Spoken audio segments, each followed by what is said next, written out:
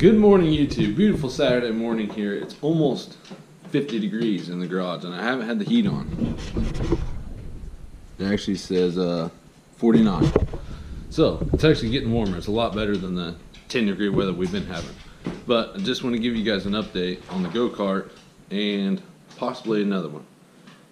Another Gokart, or maybe the pit bike build. I'm not really sure yet. But here's what I've done so far. I went and got a light bar from Walmart. It was like 20 bucks. I said, why not? And it's actually really freaking bright. So I got that mounted up here. I haven't ran the wires yet. I just set this battery up here to test, see how bright it was. And I took and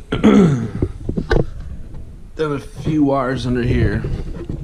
So the only thing I'm going to have working, I'm going to actually cut out a new piece and redo this part, and the only thing that's going to work is a kill switch, and then I'm going to put a toggle on here for the light bar.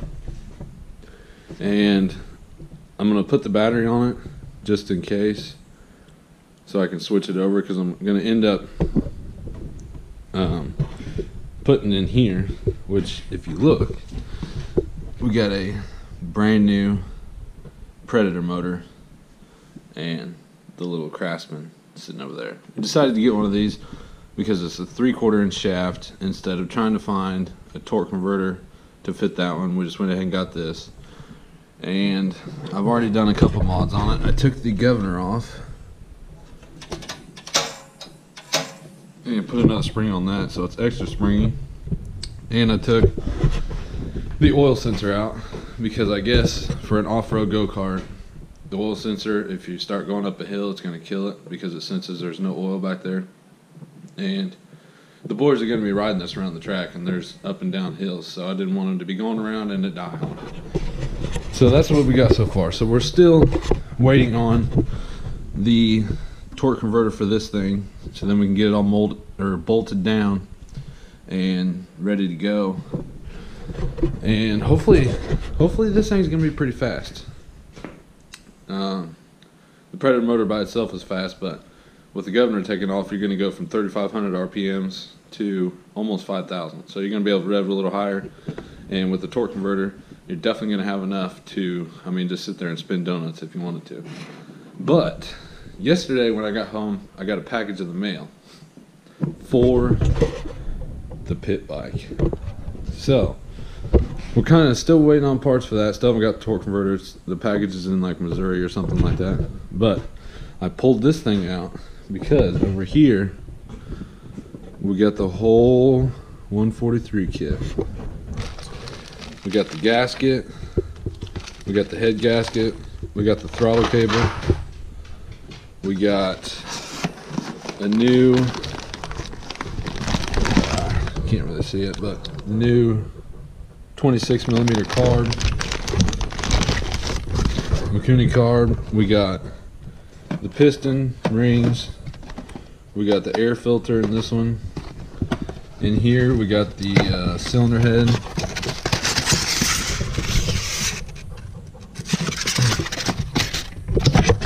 This thing's gonna be sick. And here we got the new intake kit, a couple bolts. So basically I have to take all the plastics off, and I'm going to actually clean the bike. We'll be getting rid of this choke because the Mikuni carb has a choke built into it, so we won't need that anymore. And then we'll just take that cable off and ground it to the frame. And then I'm going to order a new fender. I'm going to get a black fender because this one's busted. My zip tie job didn't really work that well, but I'm going to keep it just for a spare, because it's always nice just to have a spare, just in case. You never know. Maybe that new one I'll do a wheelie and it just rips right off. And I'm also going to get a black front fender. So the whole thing's going to be black and white. I think it looks sick with a graphics kit, but who knows? I haven't got that far yet. We're just going to basically get it going, get it running, and we'll see what happens. But that's all I want to do, just give you guys an update on the Gokart. We're still waiting for parts, and an update on the pit bike. Just got the parts in. And that video is definitely coming soon, so stay tuned for more videos of the go-kart. Possibly another go-kart over here, not sure yet. Gonna go look at one today. And obviously the 143 kit on the pit bike. This thing already rips, but it's definitely gonna rip. And the only, I forgot to mention, the only reason I'm rebuilding it is because it needs new rings. It smokes like a freight train, and it's just losing a lot of power, and it just needs rebuilt. And I figured, why not? Parts are cheap, and we'll try doing it ourselves and save even more money. So there's a little update for you guys. So make sure you go down below, hit the like button, subscribe if you haven't already, and definitely stay tuned for more action.